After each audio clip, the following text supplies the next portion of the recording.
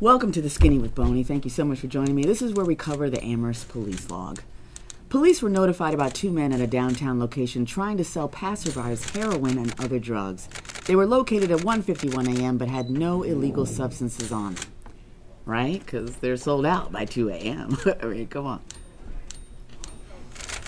Two patrons living a downtown bar attempted to get into a cruiser, telling the officer they thought the vehicle was their Uber ride. Really? Because you didn't notice the lights on top of the car? God damn. This has been The Skinny with Boney. Thank you so much for joining me today. We'll be back with you next week.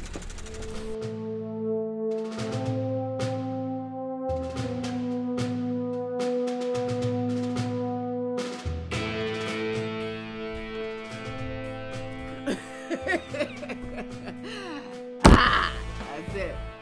That's it.